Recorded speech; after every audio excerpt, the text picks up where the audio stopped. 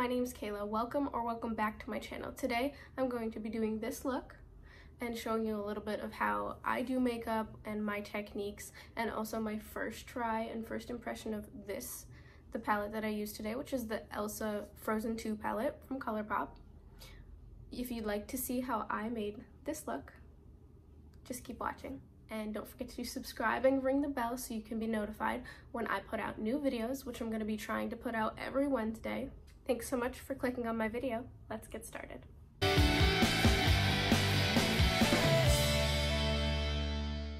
So the way I usually start my makeup is by doing my eyebrows, and today I'm going to be using the Colourpop Brow Boss in the shade Brunette. Now I'm going to go in with concealer and I'm going to clean them up. I'm going to be using the Maybelline Instant Age Rewind, which is what I usually use, and it's in the shade Warm Light. So I'm just going to take my Morphe 432 brush, and I'm going to take a little bit of that on the brush, like that.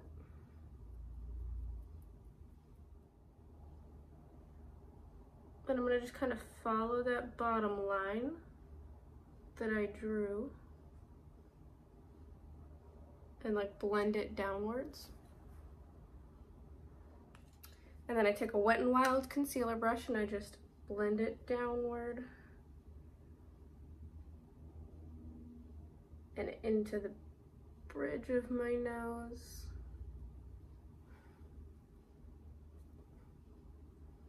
Just so that there's no harsh lines. And then I'm gonna go ahead and brush my brows. And I'm going to go ahead and do the other one just the same way. So the two palettes I'm going to be using today are the Frozen 2 Elsa palette from Colourpop. I've never used it before, so I'm really excited to try it out. And I'm also going to be using the Strawberry Shake, also from Colourpop, which I've used before and I really like. Colourpop's formula for eyeshadows are really nice. So before I go in with my eyeshadow, I'm going to prime my eyes with the MAC Pro Longwear Paint Pot in the shade Painterly. And this is actually a game changer when it comes to eyeshadow, because I've had eyeshadow crease before, and with this primer, rather than using a concealer, it doesn't crease as much on me and it lasts much longer and it doesn't break up as much. So I really recommend this product. It's amazing. So I'm just going to take that on a brush and just slowly pat it and blend it down on my eyelid. A little goes a long way with this product. When I do eyeshadow looks, I never really plan out what I'm gonna do beforehand. I kind of just look at the palette and I see which colors I think would go together in my head, or I pick one color and I go from there. So I'm gonna do that same thing today. I don't know how this looks gonna turn out. I don't know what I'm gonna use, but we'll see. I'm gonna start by using a Morphe 431 brush, and it's actually one of my favorite brushes. I think I'm gonna start with going into the shade Winter, which is that blue shade there. And I'm gonna put that on my inner half, or inner 1/3 of the crease.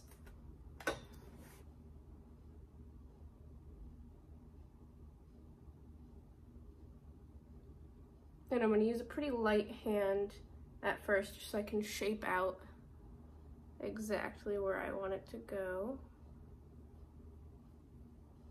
And then I'll go in with some more to darken it.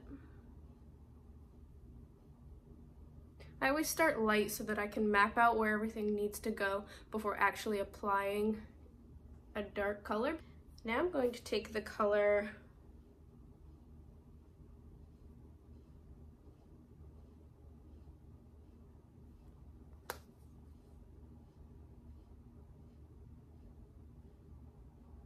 I don't know what that says. Spine Biffed. So next I'm gonna take this maroon colored shade in the corner here on that same brush, just wipe it off on a paper towel, and I'm gonna continue the line lightly down the crease, a little bit above the crease, just because I have hooded eyes, so sometimes it's not easy to see the color.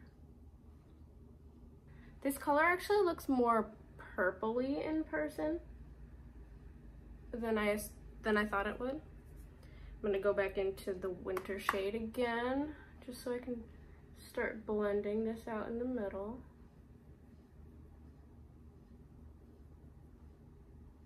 And darkening up the inner corner shade.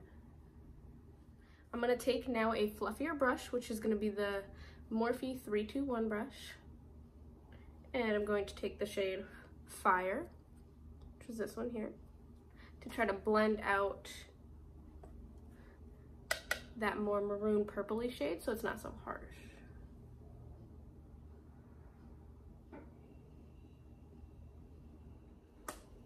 So I'm actually going to take the Morphe X Jeffree Star, the JS9 brush, which is a fluffy kind of blending brush, and I'm going to stick that into that Fire shade. Tap off the excess and then go and blend out this shade. If it's not blending super well, what I like to do is I like to go back into that original darker shade and apply more so that I can blend it up. And then just place it there a little bit and then go back with that other shade and blend it out.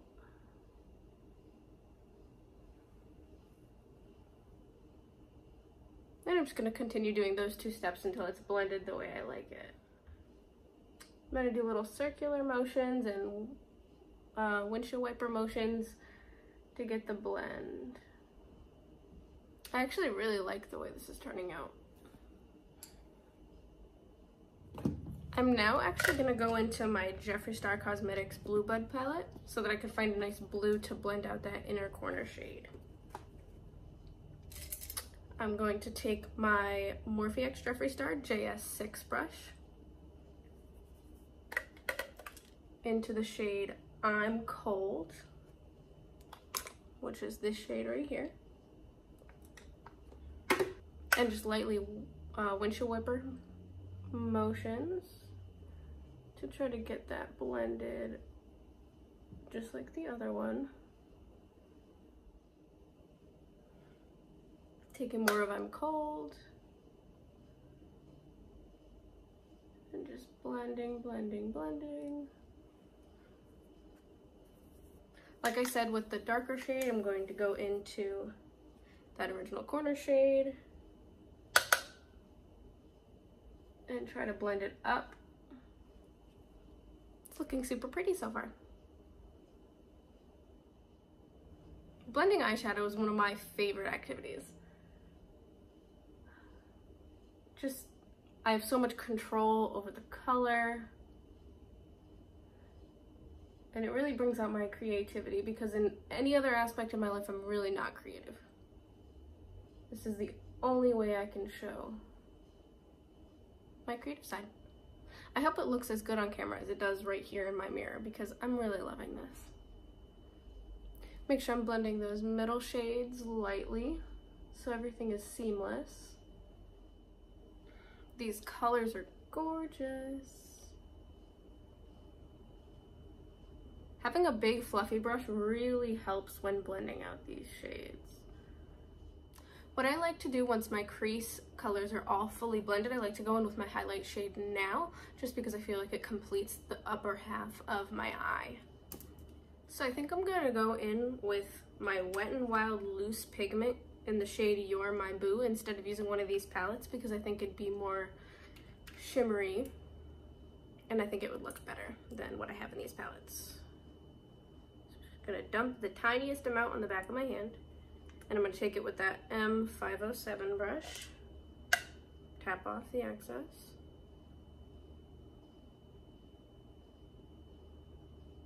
and just run it on the top of my brow bone. I feel like this also helps blend out that edge of the eyeshadow, and it really comes together. It makes the look. I just like to take this brush and run over here because it helps blend a little bit more too. This is a very good blending brush. I just tend not to use it for that because it's better for the highlight. So I think now what I'm going to do is I'm going to bring down the color onto my lid so I can start blending into the lid. I'm gonna take that shade Spin Drift again in the corner and just lightly bring that down, just like that. Very lightly so that I can take other shades around it. I think I'm gonna blend out this bottom part with a little pink instead of the purplish shade on the top. So on an e.l.f. crease brush, looks like that, I'm gonna take the shade Woke from the Strawberry Shake palette and try to blend the outside of that outer corner lightly. I like most of my darker colors to have a light, almost glowy look to them. Again, taking small little circles and a very light amount of color to try to blend that out. We don't want the outer corner to get too big. Blending up a little bit into that shade up there. Trying to keep it as small as possible because I have a really small eye and I'm working on a very small space. So trying to keep it as compact as possible, but still trying to show all the color.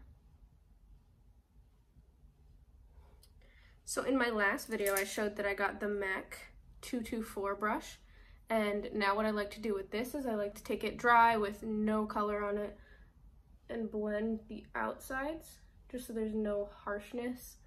Just take it and rub it on the outside. It doesn't do much, but when you're looking at things up close, it does a lot. Now I'm going to start blending towards the inner lid part of my eye because that's blended to the degree that I like it. I think I'm going to take the shade Awakened. Why every time I look at all of my brushes, I can't ever find the exact one that I'm looking for when I know it's right in front of me. I'm going to take that on my Morphe X Jeffree Star JS13 brush, and I'm going to start in this little corner and just blend it down. Still using a very small amount of color. To really get a good blend, you're going to want to use so many different shades. That's what I found works best for me when blending. So the shade is a little bit lighter than I expected it to be. So I'm going to go back into that Spin Drift color. Blend that into there so I can make it a little bit darker. You always want your outer corner to be darker than your inner corner because it has an effect. Gives contour to your eye. I'm going to go back and in with the shade Awakened. I don't usually do darker eye looks, so I feel like this is going to flop, but I really liked it to begin with. I don't know if I should do a cut crease or just do like a cut crease with a shimmer shade. I think I'll probably do a cut crease with a shimmer shade and maybe put some glitter on top of it. So I'm going to take actually my Urban Decay Naked 2 brush that came in that palette forever ago when I got it, because this flat end is perfect for getting super precise lines when doing a shimmer or a glitter cut crease. So I'm going to take the shade Ice Crystals on my brush and just wipe my brush on there because that's the easiest way I've found to get the product on my brush. And I'm just going to start not exactly in the corner, but just on the lid so I can get the color on there before actually mapping out.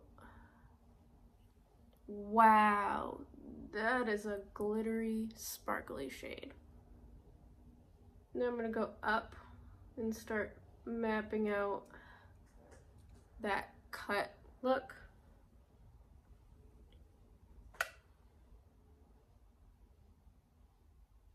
And hopefully I can get it cut and even the way I'd like it to be.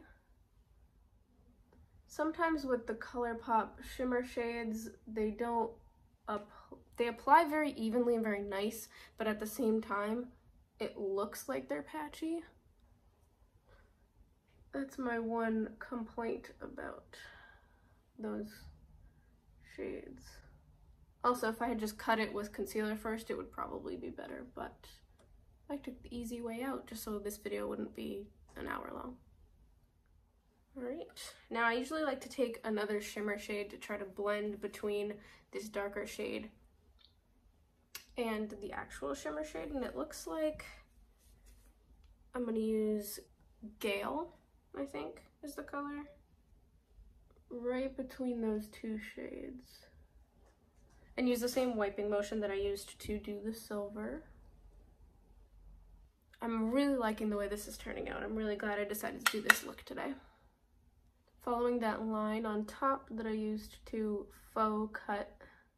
And then the other nice thing about this brush is the other side is fluffy, and I can use that to try to blend these shades a little bit more. And then take Awakened again.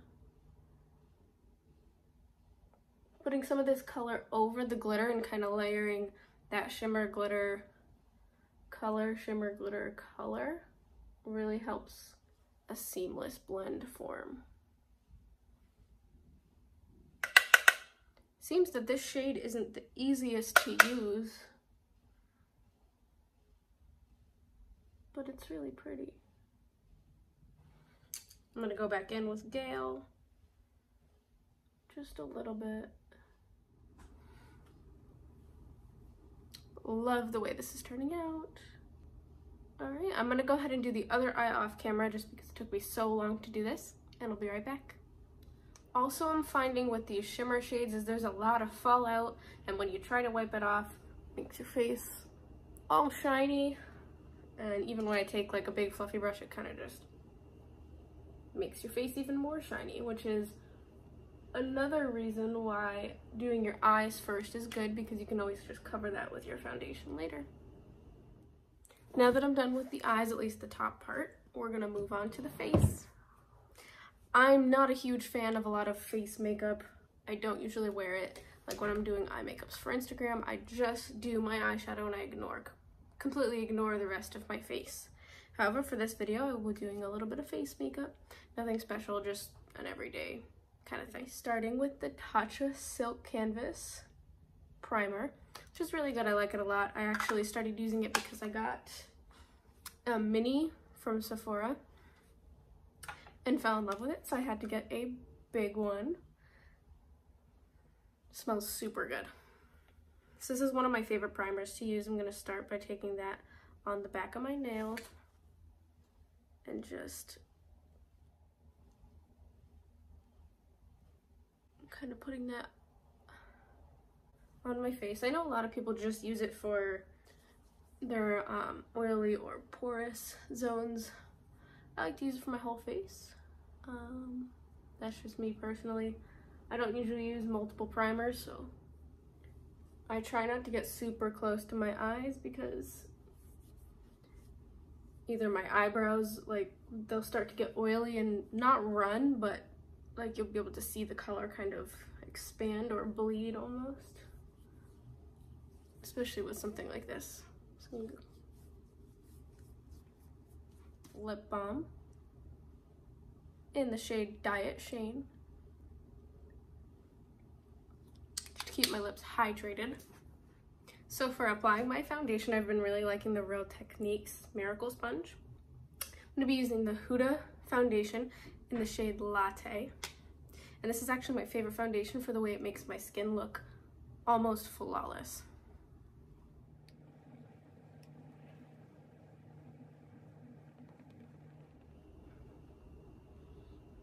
Trying not to get too close to the eye makeup so I don't ruin it, but still wanting to get my whole face the struggles. But look at how beautiful this makes my skin look. So worth it. It is super fragrant too, Like, it smells good. I'm not sure that it's super great for my skin though. And that's just one pump on my face. Make sure blending down the neck. For my concealer, I'm gonna continue using the Maybelline Age Rewind, the same one I used for concealing the bottom part of my eyebrows. Just twist it. I like to do these parts first because my under eye is a very creasy area, and for the life of me, I can't find something that works for it to not crease. I've tried the Tarte Shape Tape, but right now that shade, the shade that I have, is my summer shade. Blending this out with the same sponge that I used for my foundation. I feel like this does help brighten up quite a bit, especially because it's such a light shade. And for setting powder, I'm going to use the Laura Mercier translucent loose setting powder. I'm just going to keep that open because I like to open it before I actually start my under eye, because like I said, it gets so creasy that I like to just dip in right away so that I can avoid those creases. I don't like to apply a super whole lot because then it can start to cake and look unnatural and mess up my eye makeup. And I'm gonna go in afterwards and re-blend out this corner so it doesn't look messed up. Well, both corners, not just that one.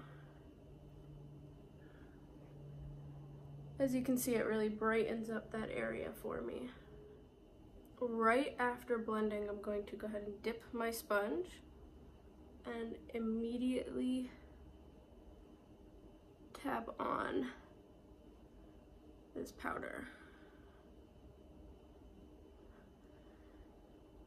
And hope that I don't crease, because I always crease, and sure enough, there's a crease. As hard as I try for it not to crease, it just does. And I'm going to take the other side so that I don't get any powder in this one before having it fully blend out. Again, avoiding having it crease, but as you just saw, there's like no way to avoid it. I think it's just how the skin underneath my eye just kind of lives that way. And now that I've blended all that shininess, all the fallout from that silver has gone away. Again, setting the under eye, try to avoid creasing right off the bat, but it's not really gonna work. So now that that's all set, I'm gonna go ahead and grab it on the rest of here so I can set the rest of my face. Set my face. I love the way all these products make my skin look. Before I do anything else, I'm gonna go ahead and re-blend out here with that same MAC brush that I got in the last video. Just because I feel like it really helps the eye makeup look better.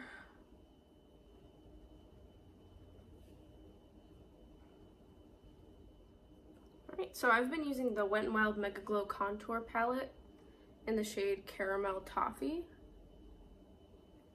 And I've been really liking how this looks. And I also have the limited edition Wet n Wild Pac-Man brush. I actually have the whole collection.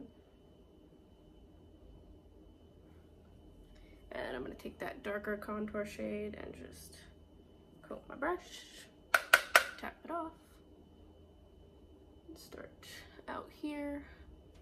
You can already see how it's working. I actually really like this, even though it's just a drugstore product. A lot of my products lately have been drugstore because it gets expensive. Let's dip back in, do the jaw, do the forehead. It's not going to be even on both sides like the rest of my makeup because it's hard.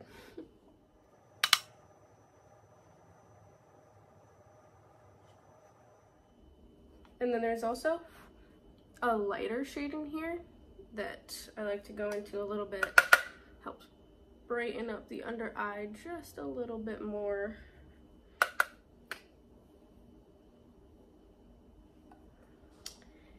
Now I'm gonna go in with some blush. And for that, I'm gonna be using my Sephora Pro Angled Blush Brush. It's the 49 brush. It's my absolute favorite and go-to for blush because I really like the way it angles up. I'm gonna be using my NARS Gulu. However you pronounce that, I'm not 100% sure, but it looks like this. And start applying like this. With the angled part of it, this part, out. And I really like how this blush is a pretty natural brush, and I always bring up. I started about like where my bronzer finishes and I bring it up a little bit. I really like that rosiness it gives me. I really like that trend of having like the blush nose. I don't do it like super dark, but just a little bit of light. I think it looks cute. It's a super light blush. I've actually had it for a really long time and I didn't appreciate it until recently. Alright, and now I'm gonna go ahead and set my face real quick with the MAC Prep and Prime Fix Setting Spray, Fix Plus. It's the watermelon scent, which I'm super happy about because it smells really good. So I'm just gonna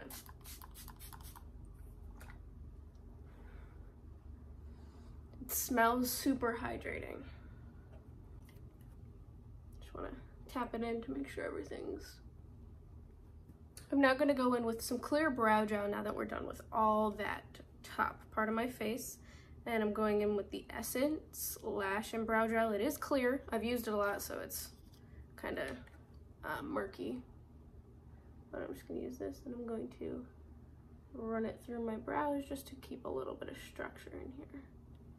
After I've put the product in, I like to take my JS7 again and really shape it to make sure all the hairs are going the way that I like them to. Do the same on the other side. All right, now I'm gonna go in with some highlight. And I actually got this in the last video too, the Peppermint Frost palette. Gorgeous. I think I'm gonna take some of Ugly Sweater and just fan that. I like to bring my highlight all the way up here so that when I turn my face, it goes like, the highlight goes around. So this is super pretty. Nice little glow. Go on the other side.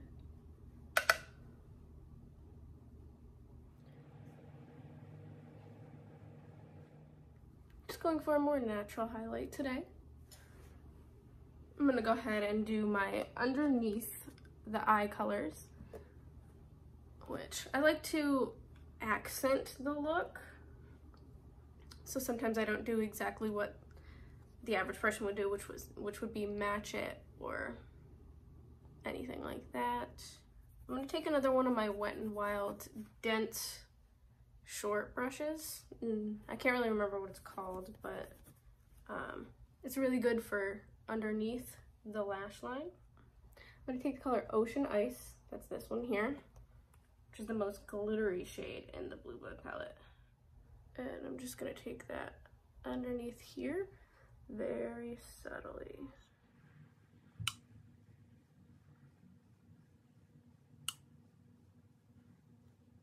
I think using a completely different color than the rest of the look really kind of pulls it together and makes it pretty. It also like smokes out the bottom, really finishes out the look. I'm gonna do the same on the other side. Now, my next favorite part about my eyes and next favorite product to use is the Colourpop Cream Gel Liner. It is great, and I use it in the shade Exit. Mine's actually broken just because like in the middle it like snapped off. So it's kind of really hard to use. I only have to put it out a teeny tiny little bit. And I just line my waterline. And let me tell you how big of a difference that makes. Like, especially in pictures, really makes the look so put together. This is one of my favorite products that Colourpop has. I really want to get more colors just because different colors could make my looks super different. To set my face, I'm going to be using the Cover FX Mattifying Setting Spray, which was actually recommended to me by one of my good friends. Pat in the spray. There's no dots or anything. I'm going to go ahead and re-highlight my face with the same ugly sweater color. Ooh, okay. So this setting powder left dots all over my face. Little white dots, do you see them? This is the second time it's done that. Maybe it's because I didn't shake it. Shake very well before use. Go me. Well, pretty much just ruined my entire makeup, but we'll continue. More highlight. Maybe it'll distract from those little white dots covering my entire face. I can't believe it. So the shade is Little Snow, and it looks like this. Really pretty packaging.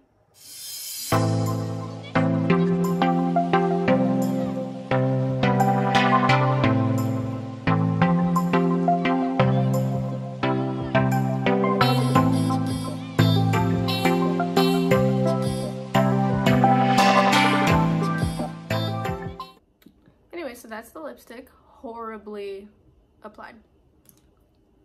And then there's the lip gloss. I think it's like a super gloss, super shine, high shine, something like that gloss. And it's in the shade Mythic Journey. So I'm gonna go ahead and apply that on top of this, like a lip topper. It's super shiny. I love how sparkly it is. Ooh. I don't like putting glosses over lipstick much because of this.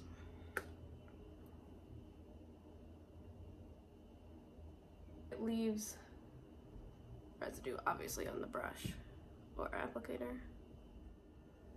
I can't get over the fact that the setting spray left these white dots all over my face. I'm gonna shake this up and try again.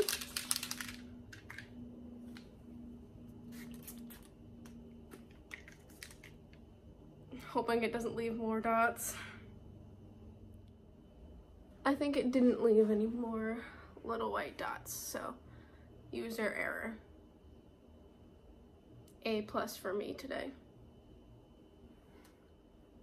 So I usually start with the bottom lashes, and I'm gonna be using the MAC False Lashes Extreme Black Mascara, one of my favorites. I'm featured on the MAC website underneath this product, so you can go and scroll down and you'll see my picture, which is my Anna interpretation. So this is my Elsa interpretation, and then I have my Anna one. I didn't use the palette from that because it was a while ago, but it was still my Anna interpretation, so if you could go check that out.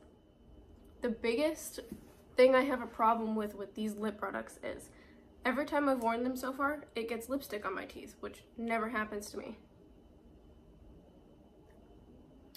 Big downfall. So I'm gonna be using this MAC mascara for my bottom lashes, and I just lightly apply to avoid clumps or excess application in one spot. If it gets a little clumpy, I like to use a cleaned off mascara wand. I like this one. I think it's the Benefit Roller Lash Mascara wand that I just cleaned off, and I use it to take out or brush out the clumps so that there's no more mascara being applied, but I can brush it out so it looks good.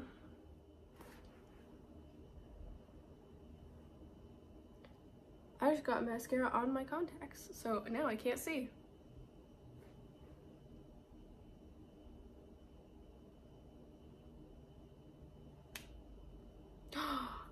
Are you serious?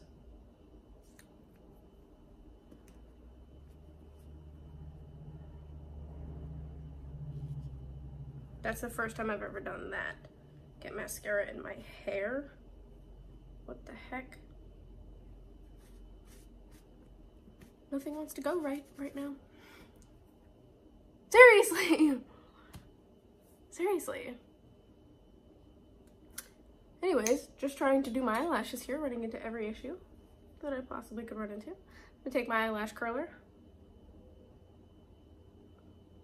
and lightly curl my lashes.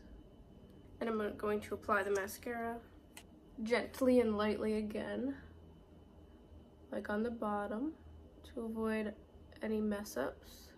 This is really my favorite mascara because it just coats my lashes perfectly. I have really long lashes to begin with, so I don't need super lengthening mascara, but this does help with that as well. Look at the difference. I don't usually apply fake eyelashes. Sometimes I do, but I'm not really great at applying them, and also I don't think that they're always necessary, especially when you've taken so much time to actually do your eye look and blend it out. And I want to be able to show off the makeup that I've already done rather than block it, and my lashes are long enough to where they're the length I like. I'm super happy how this look came out today. I really like the technique of kind of winging it when it comes to the eyeshadow colors, because you never know what you're going to get by the end of it. It's better than planning it out, because when you plan out things, they can get messed up and then you'll get disappointed and frustrated, and I'd rather avoid that whole mess. So I like to randomize it, or pick one color and then branch off from there, or one palette and branch off from there. It's one of my favorite techniques. Thanks so much for watching my video. The support means the most. Bye.